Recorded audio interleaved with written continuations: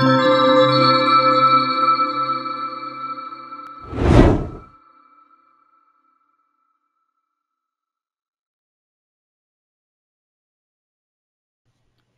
good morning everybody, and welcome to this morning's session on requirements for prediction engines. This is a session that Artig is running in conjunction with the Department of Transport, following the work they've been doing over the last couple of years on the Bus Open Data programme, which I'm sure you're familiar with. I'm just going to share my screen. There we go. So we're going to this morning do a few introductions,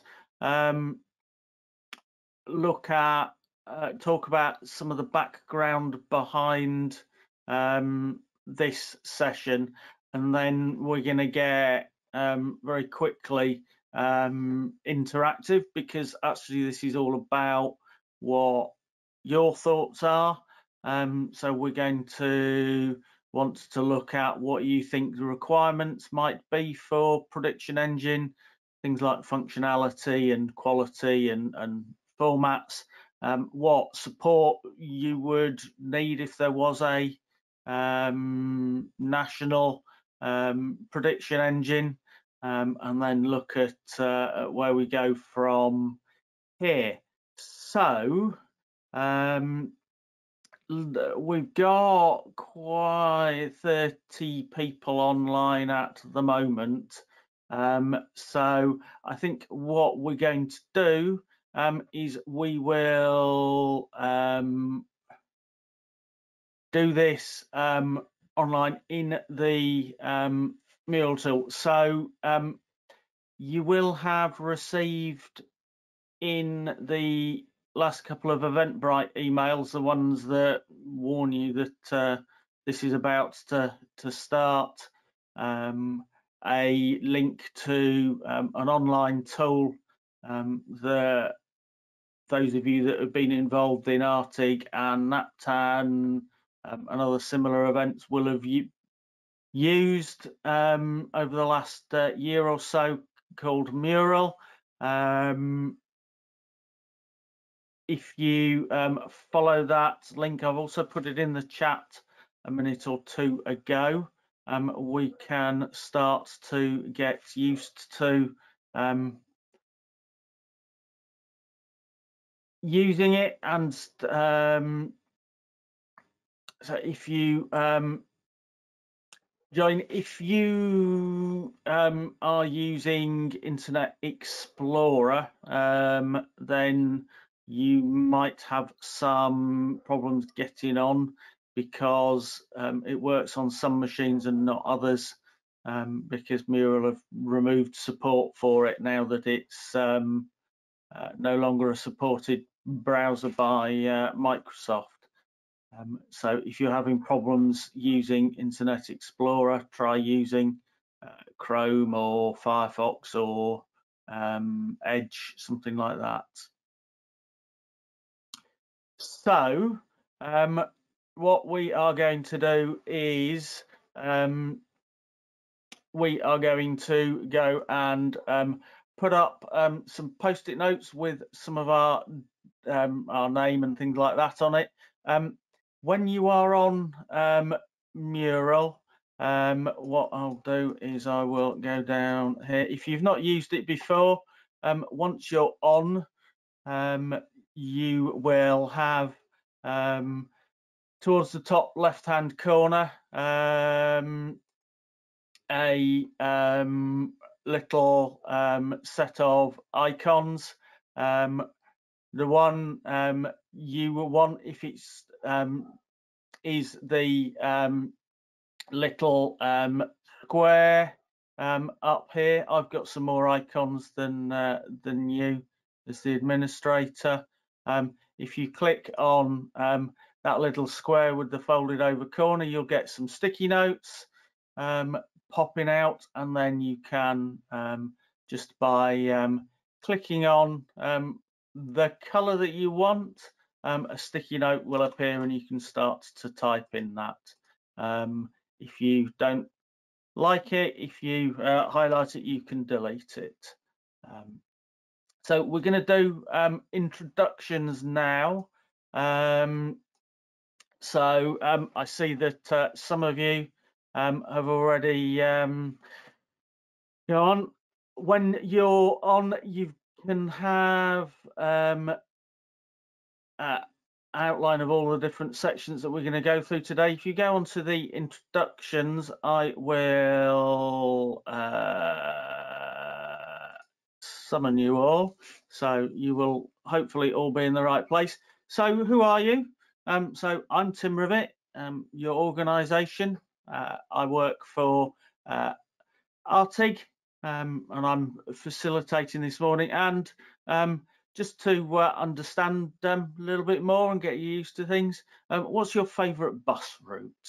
So we got people from Nottinghamshire, Transport for West Midlands, Ticketer, R2P, SIPT, if you're called SIPT anymore, Omnibus, excellent, a good range of people. Wiltshire, definitely the Imber bus, yes, very special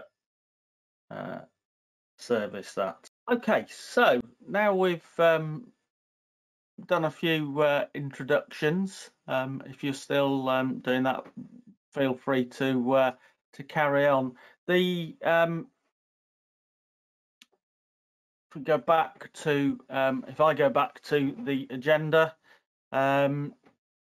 so the background to this session is, as you know, the Bus Open Data Programme by the Department of Transport has been running for a while now, and we've now got a lot of timetable and location data going into that service, and thoughts are now beginning to turn to what can this timetable and location data be used for? How can, as a country, we make best use of that?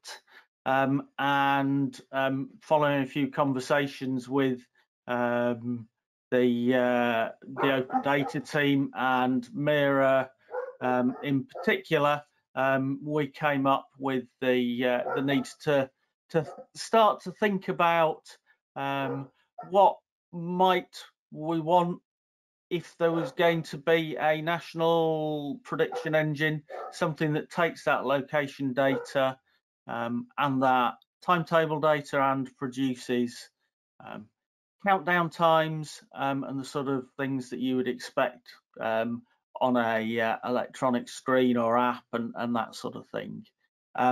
So having said that, we've got Mira on the call, and Mira, welcome. Do you want to say a few words of introduction? Yeah, so I just wanted to say, first of all, thank you to Tim and the Real-Time Information Group for all of the work that they've done to support the Bus Open Data Programme. And as I think many of you are aware, last year we launched a service, the Bus Open Data Service, as a full service with timetable spares and location data publishing functionality. And for data consumers or app developers, they were able to consume either the industry standardized data or data as GTFS to provide primarily in journey planning apps and solutions. And we've been really pleased with the progress we've made as a team and as a service. We've seen the increasing provision of journey planning solutions across the country, and solutions such as City Mapper, which were previously really just limited to the UK. To London, now being able to launch in most of the mayoral combined authorities and urban areas around the country. So, as I say, we're really pleased with the progress we're making. This year, the focus has been very much, as many of you will know, on data quality, so launching validators to particularly for timetables data and location data. And I wanted to say as well, thank you to the industry and to the bus operators particularly for, I do realise, I think we all realise within the team that the introduction of the validators was very much part of the strategy to improve the quality of data in the service, which was one of the requirements that was stated at the start of the programme. But it has created, I suppose, a transitional period again for the operators at a time when many of you were also trying to publish your FIRS data too. And so, first of all, we just want to say thank you for all of the work that you've been doing, both to help us build the service and the validators, but also to make sure that your data was published. For any of you who haven't yet published, particularly your FIRS data or your compliant timetable data, we really encourage you to try and do that by the end of this year, and certainly by early January. This year we've really, I suppose, we've taken a business change approach and really supported the industry to publish data. And we'll want to continue to offer support as well next year, but certainly I think for timetables data, I mean, we do feel that good progress has been made with timetables data in the sense that many operators have already published it. But if you haven't yet published particularly your timetables data, we'd just encourage you to process that. On predictions, so the work we've been doing this year to improve the quality of timetable data, we've just literally last week launched the, so it was release 1.15 for the Bus Open Data Service, and the primary change here is that we've included a validator now for location data. Again, we've been pleased with how that's landed in the sense that since TfL published their bus live location data, we've had about 26,000 vehicles providing data, their location data feeds to the Bus Open Data Service, and that's against the national backdrop of there being about 32,300 vehicles. I think we just need to have a look at the latest annual operator statistics. But so we're pleased with the progress we're making with location data. We do want to increasingly standardise it, and we want to ensure that block ref is included, so that we can link journey timetable data and location data together and launch a prediction service in BODs. And so, and we know from many of our app developers that they've been pleased with the provision of data in developer-friendly apps and formats. So particularly the GTFS and GTFS RT, but many of them are and particularly the bigger app developers, so Google, Citymapper, Move It, are all saying that they need predictions data as part of the service. And we also know from the local authorities as well that sometimes the distributed nature of the prediction services that you offer at local authority level can create issues, particularly for cross-border journeys and particularly for the integrity and provenance of data. And that in turn then impacts upon that then in turn impacts upon the passengers who are utilising those services, because if they feel that they can't necessarily trust the predictions data because their Citymapper app is telling them something to their digital signage at the bus stop, or that they're travelling on a bus in one county and it crosses into another county, and then all of a sudden they start to experience an issue receiving the predictions data, then it starts to, I suppose, make it less easy for passengers to utilise those services and make passengers feel that they don't necessarily have all the information that they need to make informed decisions about their travel. And we want passengers ultimately to feel that it is as easy to take the bus as it is for them to take a car, if not easier. It's it's very much part of transport decarbonisation. And for transport decarbonisation, you think particularly in the urban areas, but even in rural areas as well, increased utilisation of public transport, be it either in hybrid modes where you use the car to take the car to park and ride, and then take a bus or train, or in urban areas where all of your journey is completed on public transport. Either way, there is absolutely a need to create to encourage more people to utilise public transport to support our transport decarbonisation plans. So that's all I'll say on that matter. But I suppose really the reason why I wanted to say a few words, and the reason why we're pleased that this workshop has been created, is because what we want to do is, as part of PODS, provide a prediction service. We want the local authorities to feel that they're able to switch off their distributed systems for predictions data. And that's very much part of realising the economies of scale benefits associated with a centralised prediction service. But we also appreciate that many of you, when you procure your systems for predictions, you also procure other services as part of that. And we'd like to understand in more detail what functionality you would need from a centralised prediction service, how you would know that a good centralised prediction service was working effectively, and things like data formats and anything else that you want to share with us. But it's really important that we do understand this in detail so that we can then ensure we have a proper specification.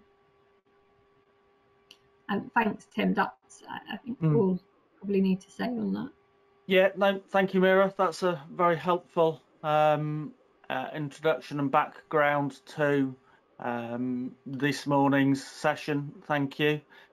So to get us going, one of the things that it would be really useful to help us understand is, do you actually have a prediction engine at the moment? Do you have something that calculates when the bus is going to arrive at a bus stop and providing that to whatever services you're using it with?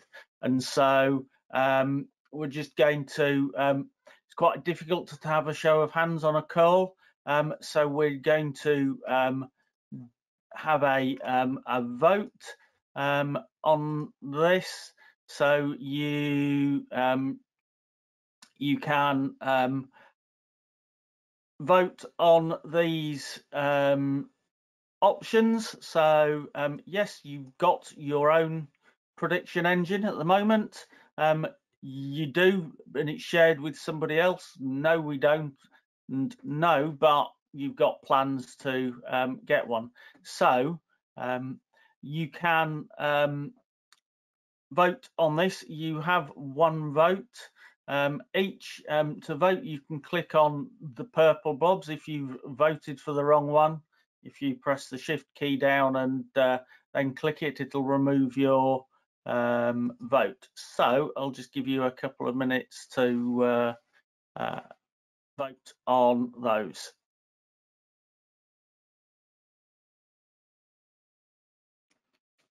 So this just helps us understand a bit of the landscape out there, who's got what, because that will help us target where the most benefit might be.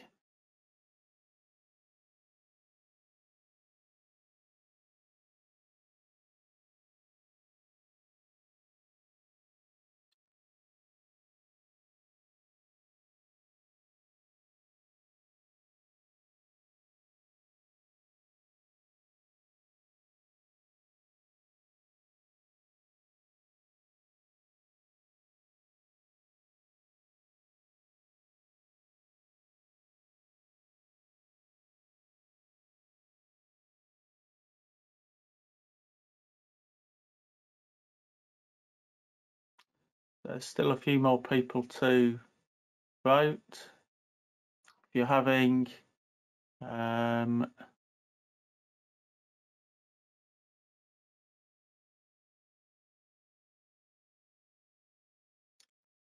Problems, so I will.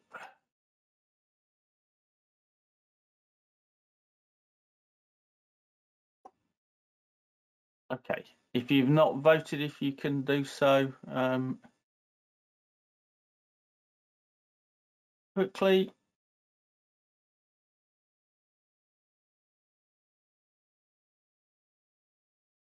Tim? Yes, good Michael morning. Montes. I don't seem to be able to get it to do the vote. Could you just talk me through that again, please? So if you click on the box that you want to vote for, you should see a little symbol appear. I can't. No, not for me, it isn't. Right, okay. If you stick it in the chat, then we'll get that recorded then. Is that down there? Is that down there at the face? Chat. Chat in GoToMeeting. Or once I've ended. So there's only a few more people. I guess some of you are suppliers. So if I end voting, Tim, I have the same problem. It say logged, so I was unable to vote. Yeah, and it keeps okay. disconnecting me. So I am here. We are here, but difficult to follow. Yeah, okay. So it's not working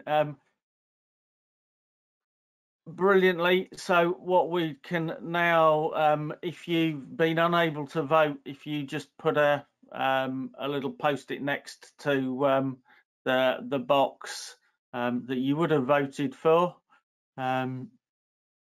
we can just capture that,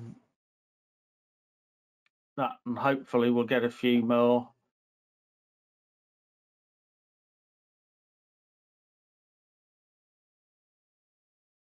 So we know that there's one there for Essex, one no for Lancashire,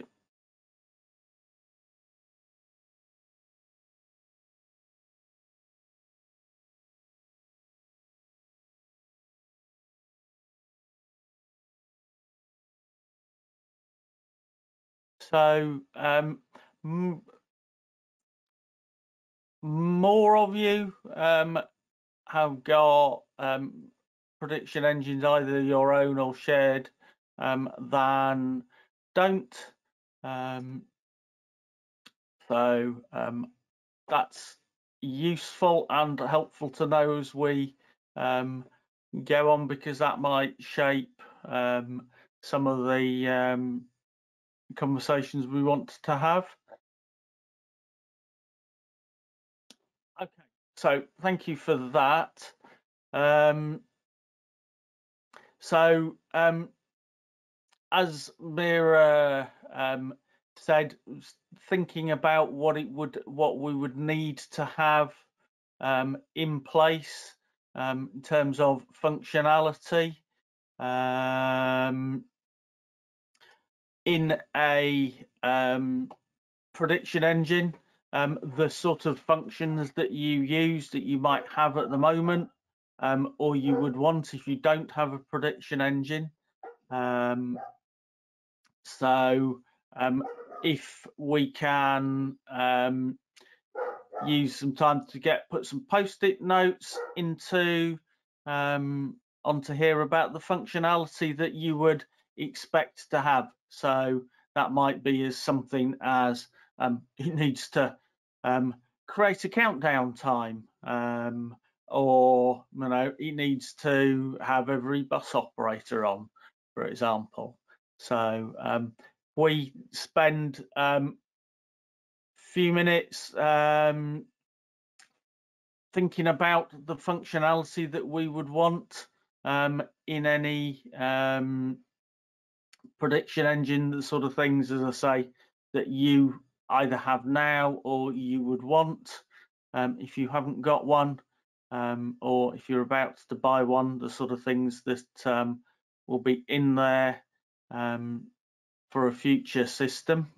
Okay, it seems like where things have quietened down. So if we just have a look at some of these, just to make sure that that we understand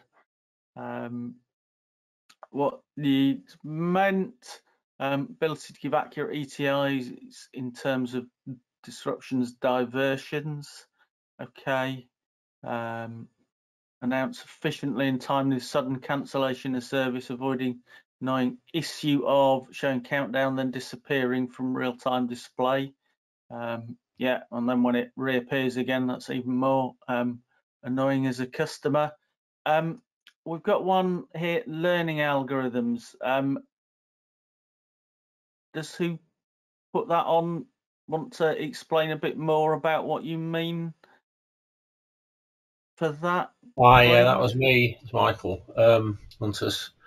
I just think that sometimes services run variably for reasons of traffic density and so forth. It'd be good if the algorithms that are within the actual prediction engine are able to take that on board and make sure that it's not still trying to give a prediction based on the static data behind the systems and saying, well, yeah, we knew it was 10 minutes from this point by the static data, but we know around the corner it always got stuck for another 10 minutes or 5 minutes because of roadworks or something like that. So based on previous predictions, I think the system we have does do that, but not very effectively. Okay, thank you.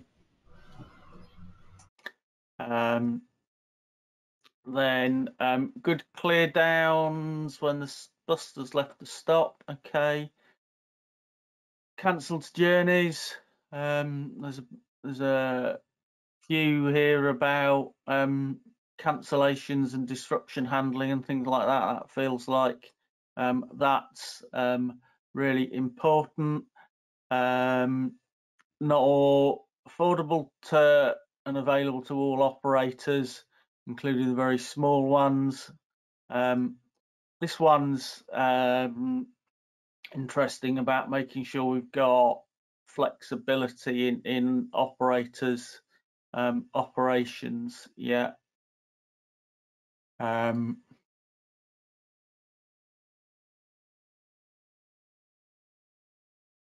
Weightings of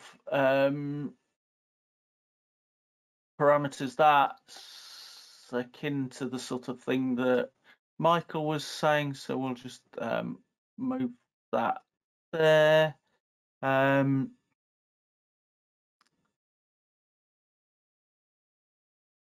Cancellation dynamic predictions linked to live road speed data.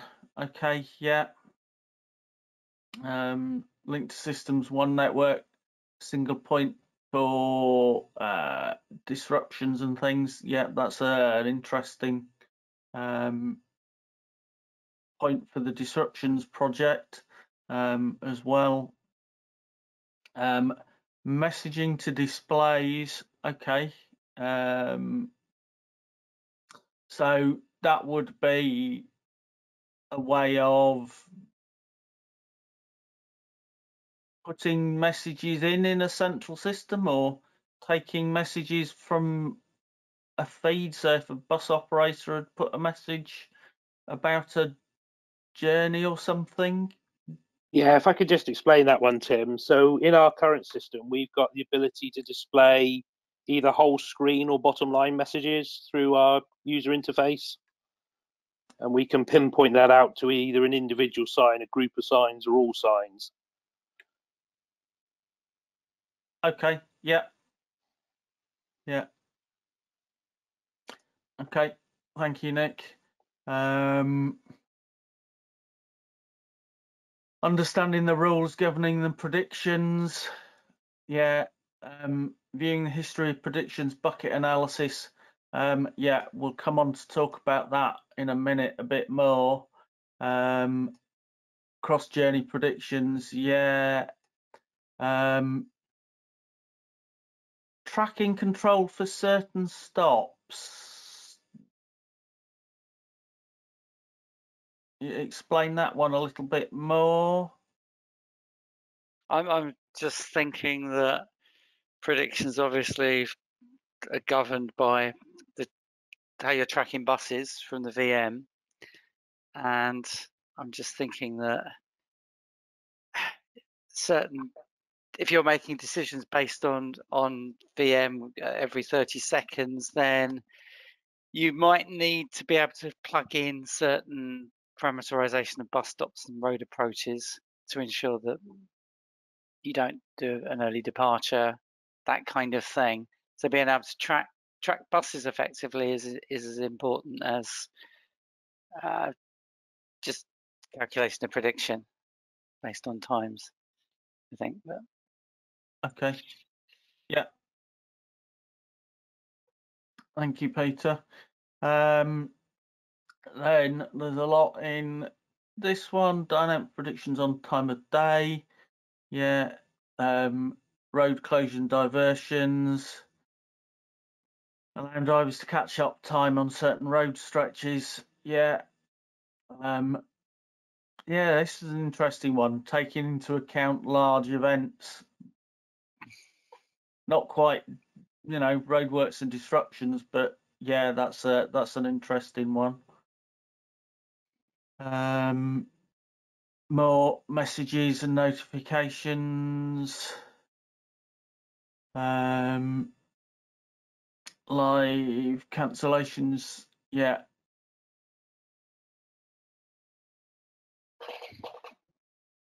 Okay, excellent. Excuse me, Tim, just a quick one here. It's Ian at LCC. Just clarifying this, right? So when the invite was looking at the prediction engine. Okay, so for me, it's like how the predictions are going to be generated on the technical front, because obviously we've got issues at the moment with the national data and what's been included. A lot of stuff that's going on here is additions. It's a back office system to manage your displays or manage your information output related to the real-time, what's coming out of the real-time prediction engines. So are we saying that within this piece of work, this is a full system that's being specified, which is going to take from the BODS data and the AVL, it's going to do the matching and it's going to output this, and then each of the LTAs or local operators is going to access into a back office system, and they can manage their system through this discussion point we're having here now, is it? Because that's significantly different than what I thought was the first call was about. Yeah, so it's interesting what's coming out here.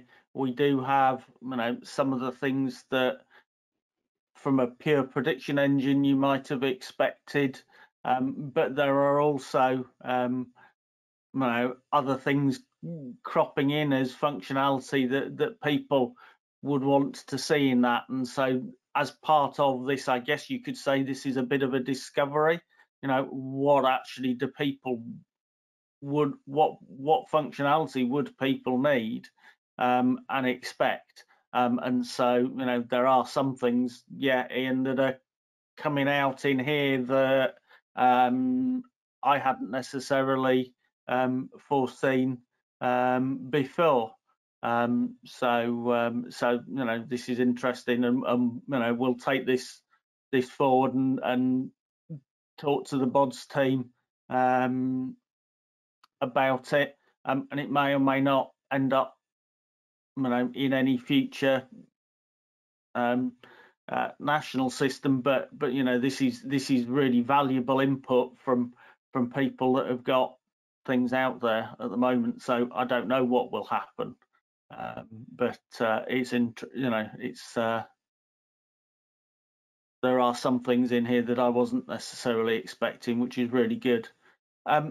Got a question about occupancy data. It's interesting that it's not cropped up on any of the post-its that I've seen. Is that something that people think would be useful? Have you got it? Are you thinking about including it in prediction engines, for example? No. Okay. So excuse me, Steve. I am unable to answer to you quickly on Mural. Yes, we certainly are very interested in occupancy. It's one of the items I was going to highlight. Yeah. Okay. Thank you. Thank you. Okay. So that was the functionality. Some of them stray into the next thing that I want to look at, which is the quality. So when you buy a system, you know, yes, you want some functionality, but you also want to have some, make sure that it's quality and it's working properly. What are the sort of metrics and quality expectations that you might have for a system like this? Do you have some at the moment, for example? Do you measure the accuracy and quality of predictions out there? Do you have nothing? Knowing that is as valuable as knowing what metrics you might use at the moment. So if we can spend some time thinking about quality and metrics, that would be useful, please. I will. There was one that I will move over here actually, because that one is very much about quality.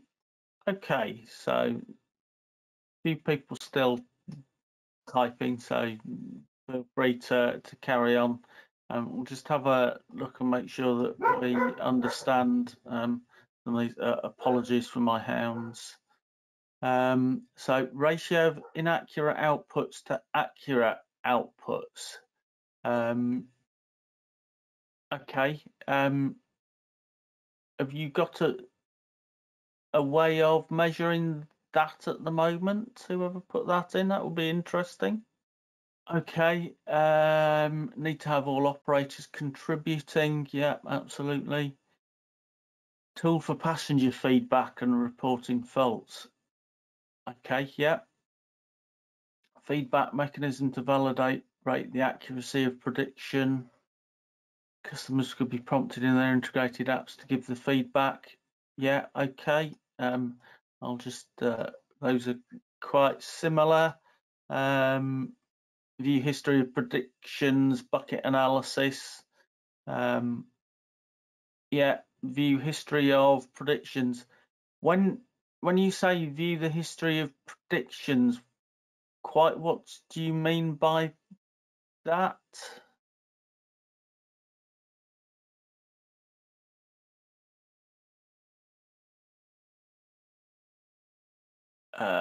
Michael, that was another Yeah. Can you hear me? Yeah, sorry. Well, we often have a situation where we'll get a comment from a customer saying it never showed that information, or we have a third party person saying that display, our display was showing what it was sent. So it would be useful to be able to more easily fish out sort of like a mechanism so you could run the history again, a bit like some systems allow you to run the history of bus movement. If that could include the history of predictions, so we can say at this point, this is the information that we'd sent out regarding this stop. Do you see what I mean? So you've got a tool there to support or counter claims against the system not working properly. Yeah, yeah. Okay. Tim, can I just ask?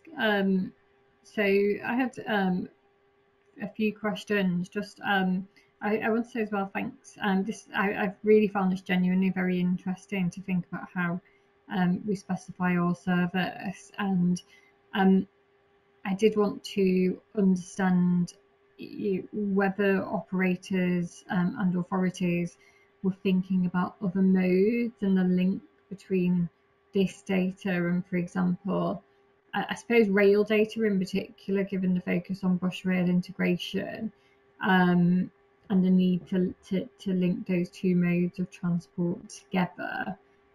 So that's the first thing that I wanted to say. And then I also wanted to understand, I can see that Siri has been mentioned quite a bit in terms of data standards, but whether you were considering also would GTFS be useful, and yeah, whether there would be I'd imagine that we probably would provide the data as GTFS, but yeah, be interested to get a local authority view on that. Yeah, that's next up the formats one, Mira. But the Right. rail one is an interesting one. Do people's systems cope with bus and rail, or light rail and bus at the same time, or are they separate systems?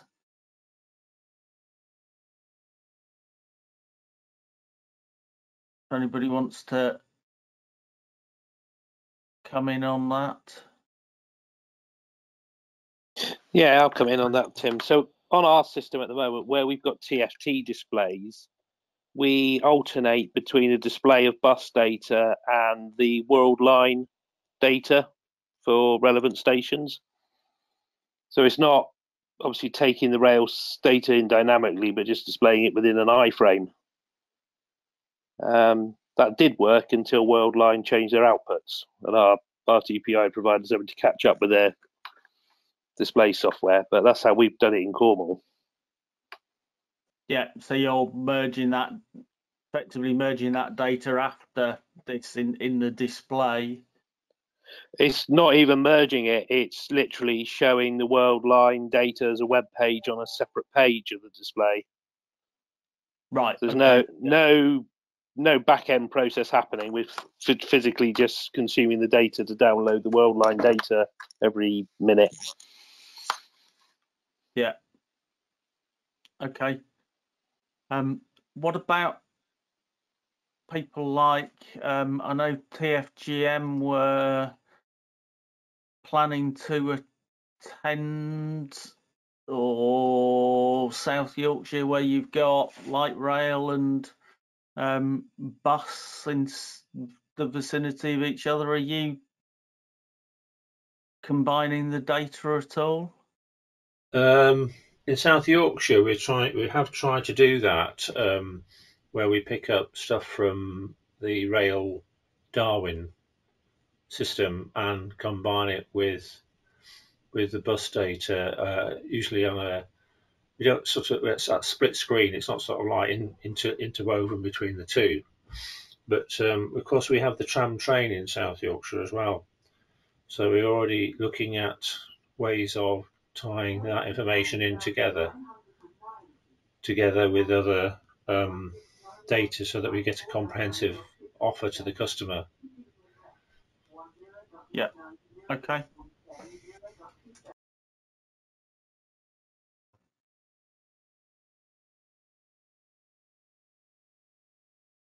Okay, that's useful.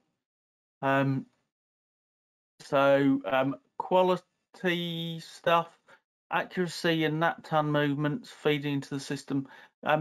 Is this about when a bus stop moves, the impact?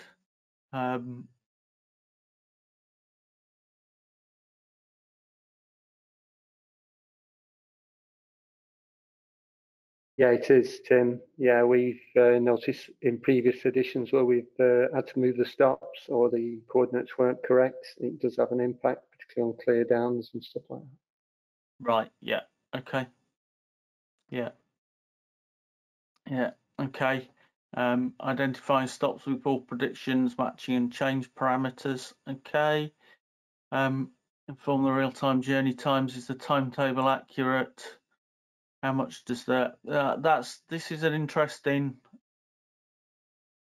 one. There's some interesting things to pick out from that. So is this who put this in? Gary.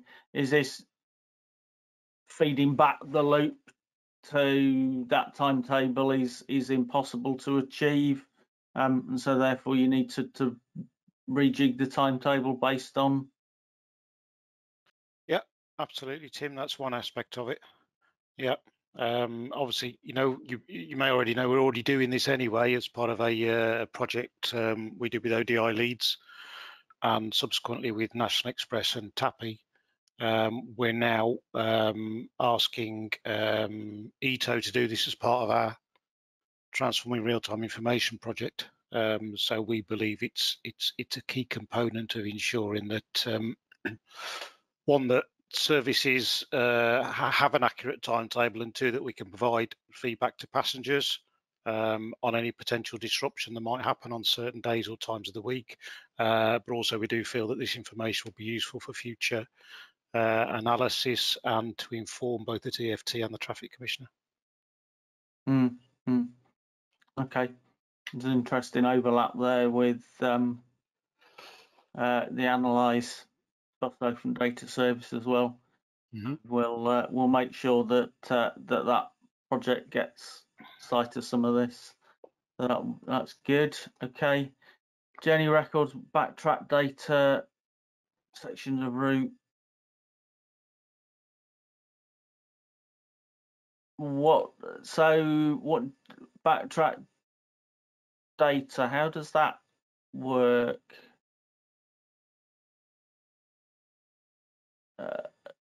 Nick.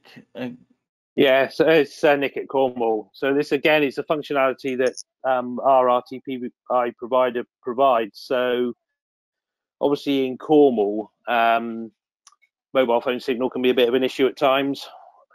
So we lose data transmission from the buses. So what our RTPI provider does sometimes is try to be clever and backfill in a missed section of route. But unfortunately, sometimes they're over clever, and the bus might have actually inadvertently or been diverted, but it will backfill in the data for a section of route that's been missed for whatever reason. So when you come back to historically look at a journey, you've got data in there which is unrealistic because it's tried to sort of fill it in unrealistic times, or the bus simply didn't go to those stops. Right. Okay. Yeah. So yeah, it's about the AI being appropriate to the data it's receiving. Yeah. Yeah. Okay. Thank you. Controlling for prediction counts down to arrival. So is this? I think yeah. I guess the idea of the prediction engine is to eventually spit out some form of SM. I guess the SM provides the scheduled arrival and departure and the predicted arrival and departure. I suppose for a third party to be able to show it's 3 minutes or 2 minutes, I guess they already know about whether that should count down to arrival or departure, or that they've got enough information to be able to produce an accurate kind of time to arrive. It's probably not relevant to the engine actually. I think the next one, the gaps in VM and how solid the VM behind a prediction is. Yeah, that's kind of you might know. Yeah, updates things. Yeah. Okay. Excellent. There's some really good stuff there. Thank you. So now want to think about the format. Mira raised this a minute or two ago. So what formats would you expect a system to be able to produce as an output? what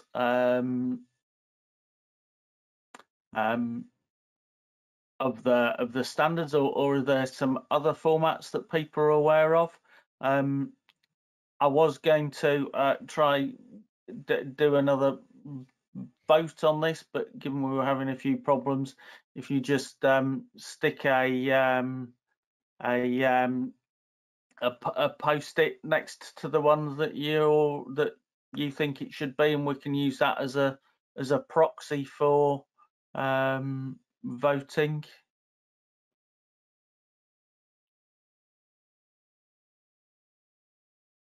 So Siri SM is stop monitoring. That looks at the world from a stop perspective. Siri ET is estimated timetable, and handles things like disruptions and changes to routes and things. GTFS RT, that's the real-time version of GTFS, which is for timetables and things like that. There might be other formats. So yeah, somebody's suggesting Siri SX, which is all about disruptions and things. Okay, so we've got a range of quite a number for Siri SM, some for ET. So GTFS RT appears. Interesting, there's a few that are suggesting Siri VM.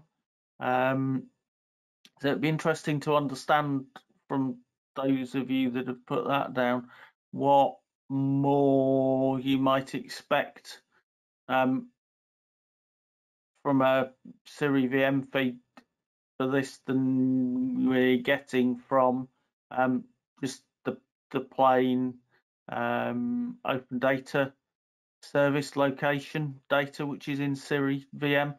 Is there things missing in that data that we should be making sure are provided? Hi, Tim. It was me, one of those people that put series Siri VM. I wasn't thinking of anything specifically, just to reassure that it's compatible with the Yeah. VM, with the. So just that, just compatibility. Okay. Okay.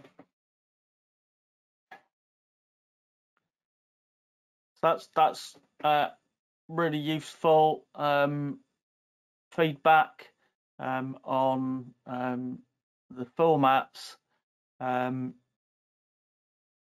So one of the things that's always helpful when you're looking at how things need to be specified and things like that is actually needing to know what you're going to use this data for. So what do you use your current real-time system outputs for? What would you use a national system for? So, for example, that might be things like feeding a display on street or feeding an app. What would you use the data from a national prediction engine for? What are the sort of outputs that you would be using it for? So if we can just spend a few minutes thinking about that. Okay, and we get the bing bong. So let's just have a look at some of these. So departure boards in apps, yeah, websites, kiosks.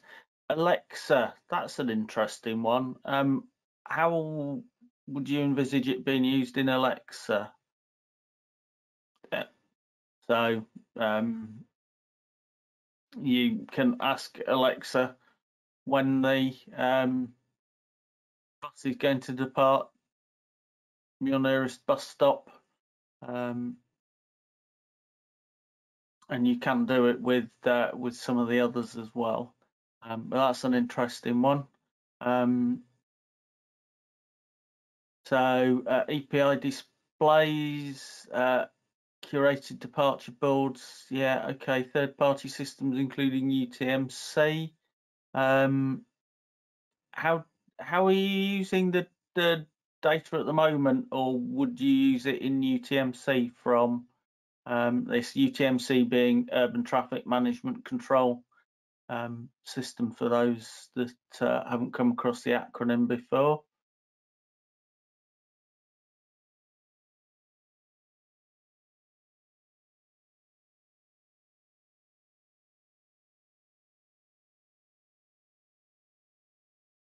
Okay.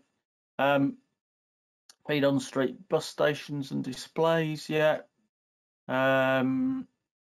Displays, in-house mapping system, another traffic control system, and apps.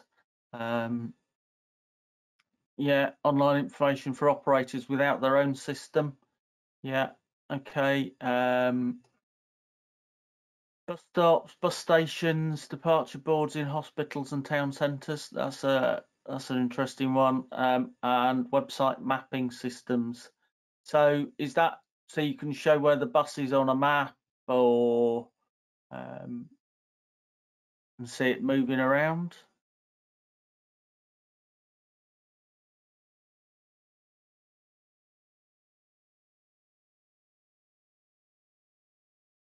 Yeah. Tricia, I think that was yours. Can you elaborate on the website mapping systems?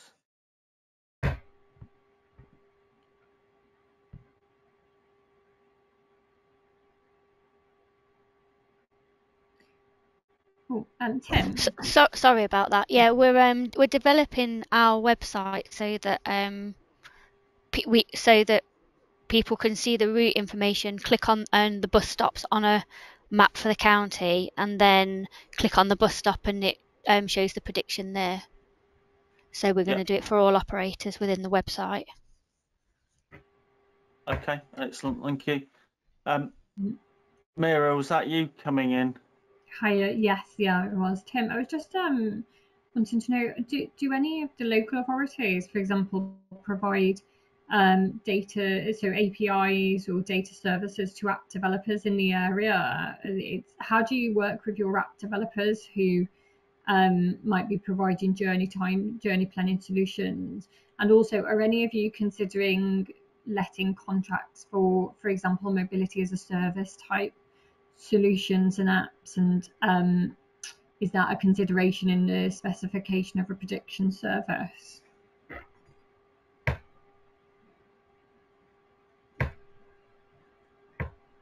Anybody want to?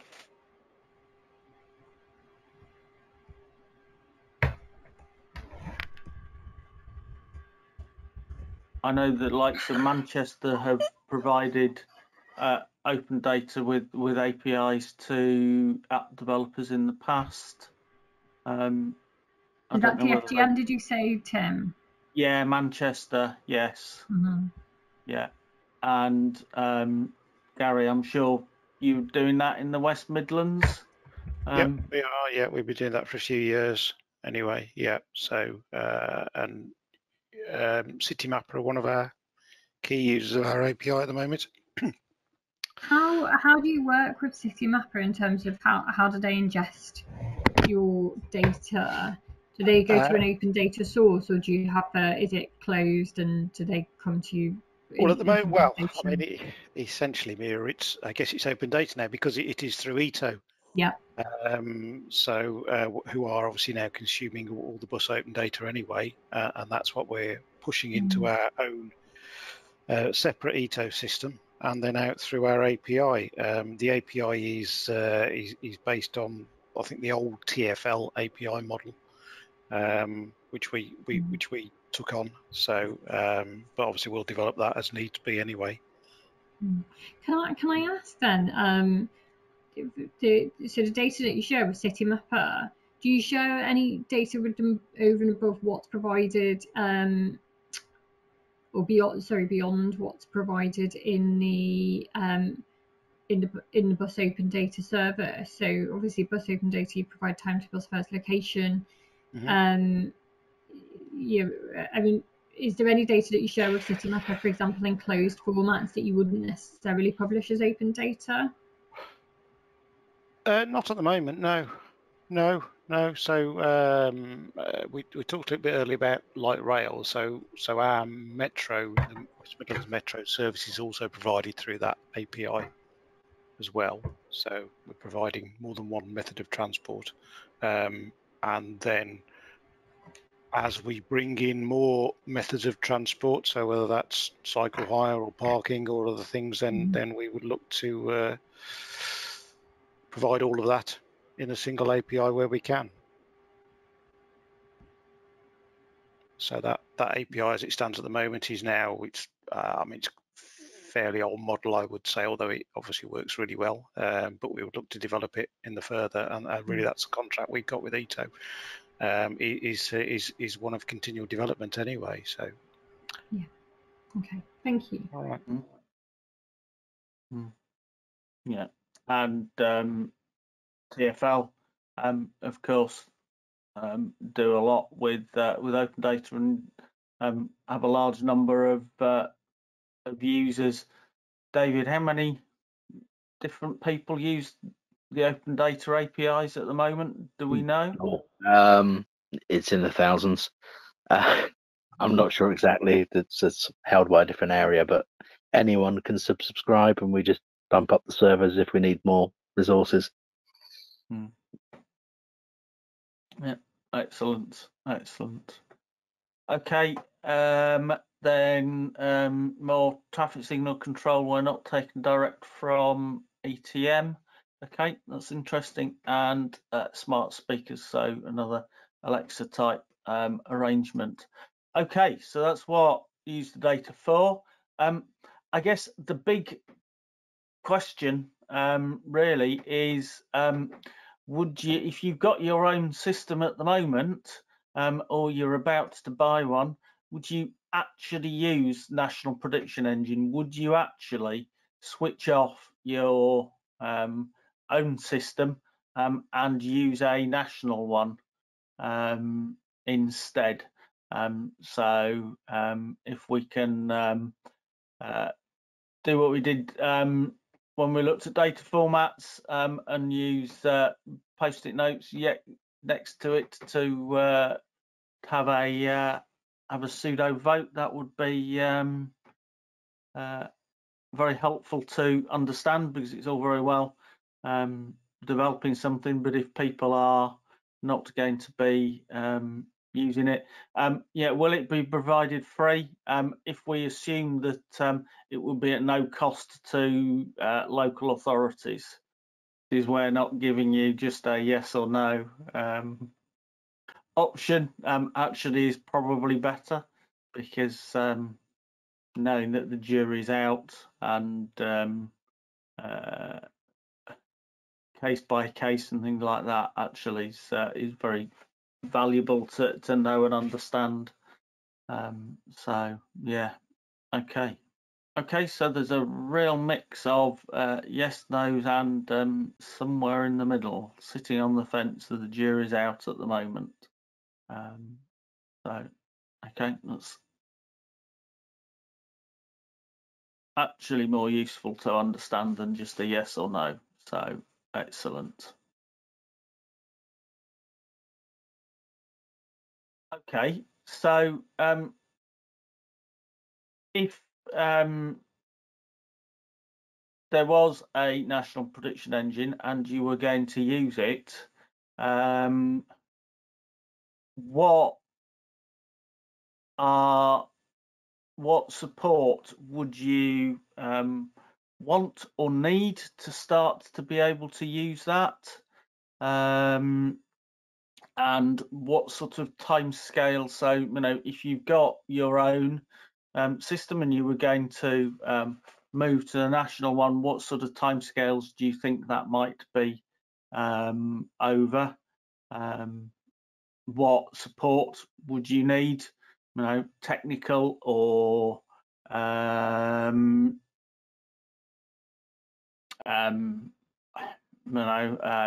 documentation, business change support. would you need to help you use a national system?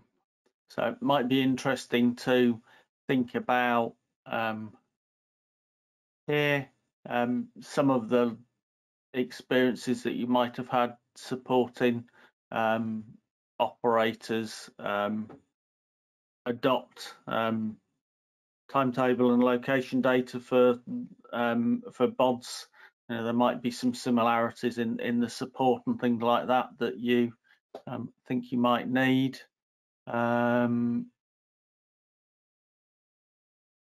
It's always good to learn from experience.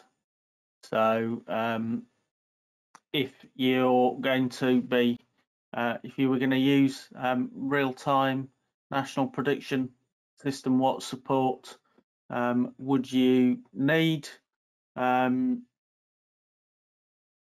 Technical or otherwise, and what sort of timescales would it be before you were able to stop using an existing system that you might have?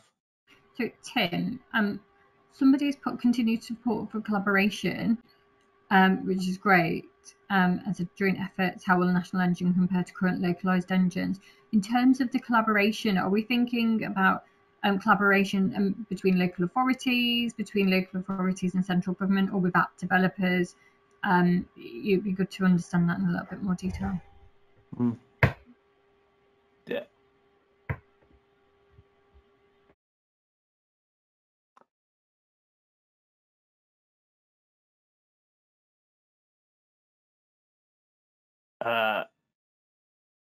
That came from Nathaniel, who has left us to go and have his dinner, according to the messaging, because he's in Singapore.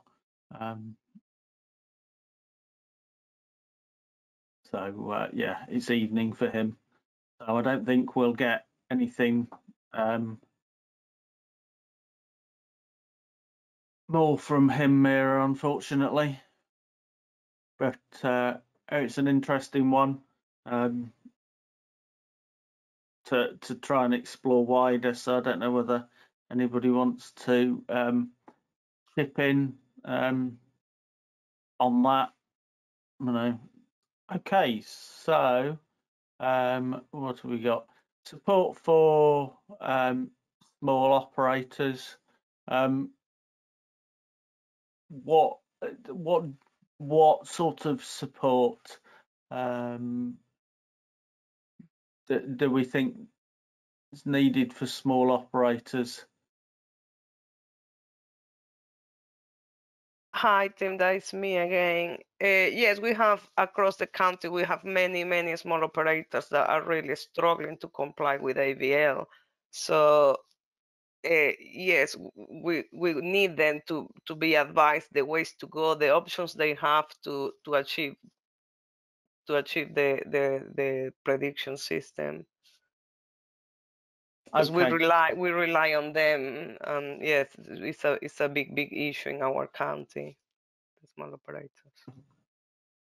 Yeah, so that's a range of just business change and technical, if they haven't got anything, what their options are. Yes, technical, yeah. Yeah, okay. Thank you. Transitional business case will depend potentially on integration reprogramming costs. Yeah, keeping small operators on board. Okay. Ability to maintain local data manipulation linked to disruption messaging. Yeah, okay. Picked up on that in functionality as well. Yeah, removes cross-border issues. Yeah. Criteria to determine if an operator ET feed or national prediction engine feed should be used. So what are you thinking about there in terms of criteria and making a decision on that? Is that quality or technical or? Yeah, it comes back. I think we touched on earlier about an operator may want to see their ET feed as being the better quality data. But there has to be some guidance around at what point does an operator's ET feed be considered to be better than a national prediction engine feed. Otherwise, we sort of start to deviate again away from single source of predictions. Yeah, okay. So that comes down to quality and, I guess, technical reliability and things like that. Yeah, in theory, if the operator's got their AVL set up correctly and got all their schedule data correct, there should be no difference in the ET feed from the operator's system or a national prediction engine. Yeah. Okay. No system starting with a blank sheet, so clear, simple training. Needs to be a simple base system with more complex add-ons kept separate. Okay, that's an interesting approach. Yeah. Integration cost, ability for local regional manipulation control. Yeah, devolution versus centralization debate, and yeah, okay, so 5 years because you've just bought a system, and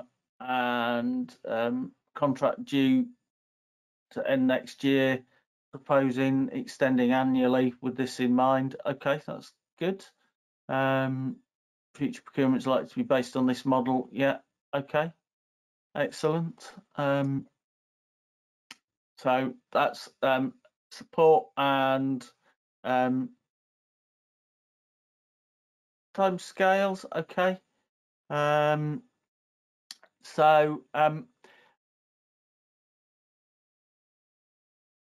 The next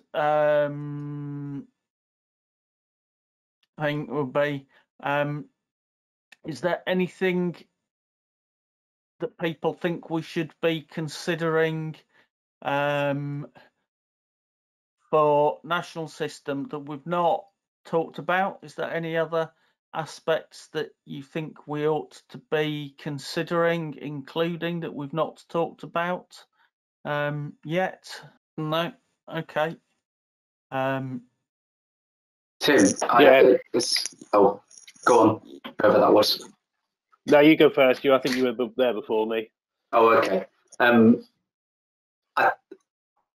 just, so with the BODS piece, LTAs are not really involved, but there's no requirement for LTAs to be involved. And in fact, all the onus is on operators to do what they need to do. And that, to some extent, is fine.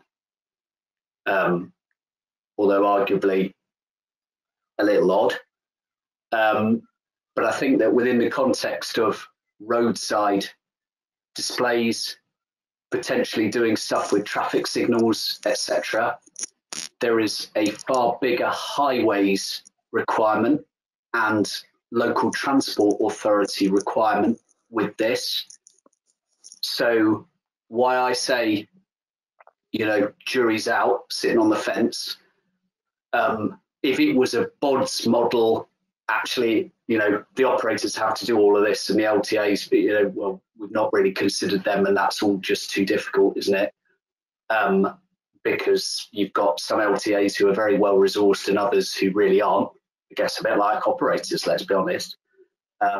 Then, you know, I don't know how we would continue to do the things that we want to do to improve the quality of the bus offer in our area if we, you know, if we went to that national system. I think there'd have to be a lot more flesh on the bone. Hope that's helpful. Yeah, no, that is very helpful. Thank you, Andrew. Nick, you were. Yeah, so what I was going to come in with was essentially we rely on a lot of reporting from our existing system, which that reporting data only exists because we've got a prediction engine. and this is probably something which falls between this project and the ABODS project, is that we're unlikely to have the reporting if we switch off a prediction engine, so we need that reporting replicated. Yeah. Okay. Yeah. Sorry, That's. can I just ask, in terms of the reporting requirement, what sort of what would you need to be included in those reports? So it's some of the stuff that's starting to emerge, like the corridor data, which obviously we can now get in ABODS, but still a little bit clunky, and relies on some very specific data inputs. So I've got an example at the moment where I've got one operator who hasn't tracked to one of the stops on a corridor. So just because that one stop is missed in that operator's data, it doesn't appear in the corridor analysis.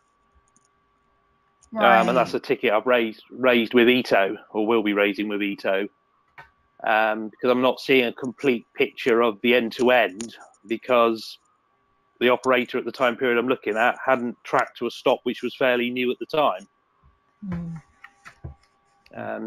So it's, whereas in the existing system I could still pull that end-to-end journey time out without any difficulty.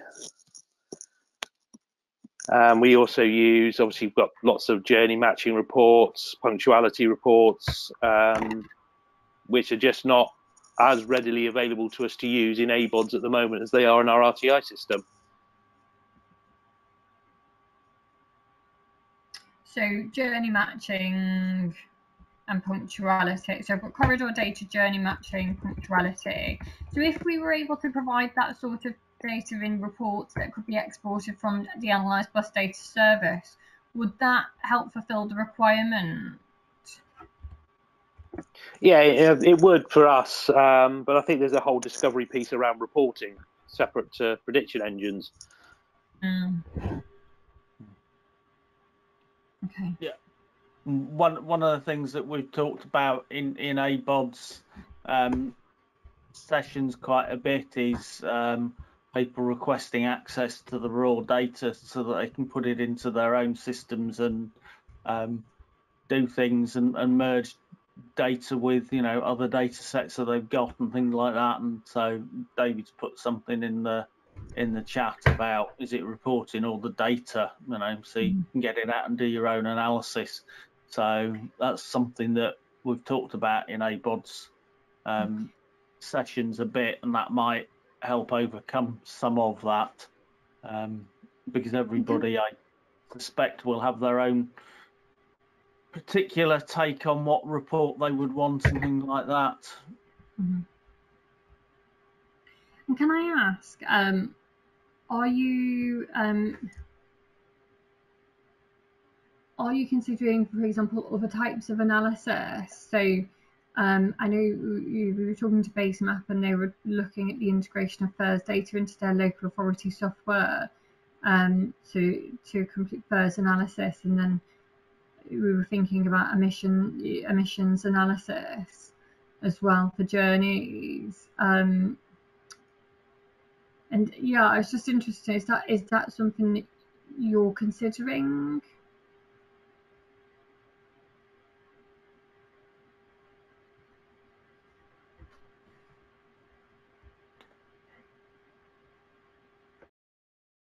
Anybody thinking about adding FARES data into reporting? FARES data, I think, is a good one. The emissions one is a good piece. I suppose it depends on the availability of, is there a way to tap into the DVLA vehicle database to pull the Euro standard of a vehicle to match that data to the vehicle ID, which has come through the Siri data, to get a carbon figure for a journey that's operated? Probably thrown a big question out there.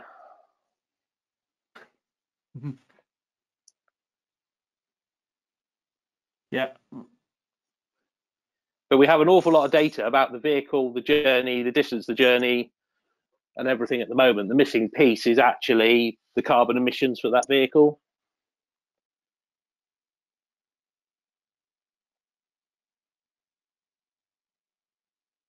Yeah. I mean, in theory, that ought to be quite possible for public transport, because some of the new data elements in Siri 2.1 include fuel type and vehicle, more about vehicle capabilities and things like that.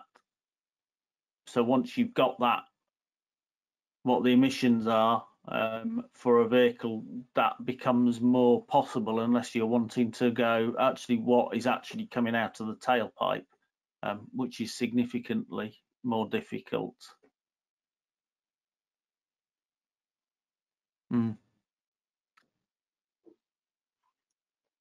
Okay.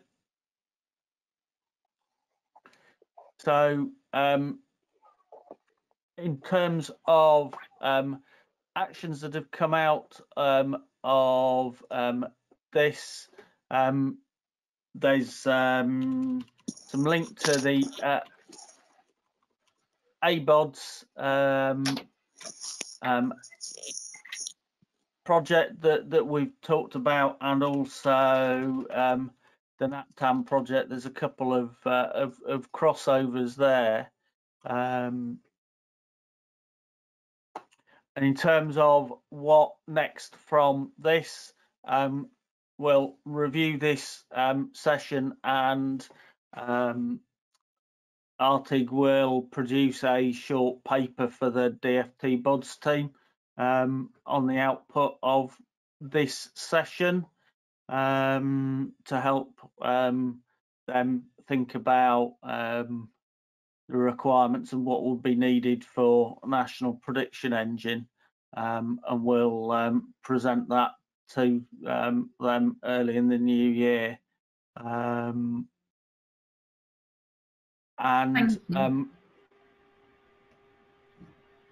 What we'll do is we will leave this mural board open to the end of the week. So if you think about something over the next couple of days, you can come on and you can add a post-it note and a message on, so that we can make sure that that's included, or you can drop me an email, send me a message through Eventbrite if you've not got my email address, but I suspect most of you do. And just to finish off, I'd like to get some feedback on how you think this session has gone, what you thought was good and useful about it, and what was perhaps not so good, and you know, the what's missing and what should be happening that's not happening. So we'll leave this up, as I say. Please feel free to provide feedback. It's really useful. Trying to do these sort of things remotely is a bit different to being in the same room and using things that we're perhaps more familiar with. So feedback is very useful. So that's the end of the session. Thank you all for your time this morning. Thank you for your input. Thank you, Mira, for the background and introduction bits, and thank you for participating and the good debate and discussion that we've had. So thank you all, and have a good rest of the day. Thank you for watching this Artig webinar. To find out more about Artig and our work, then please visit our website at rtig.org.uk. Thank you.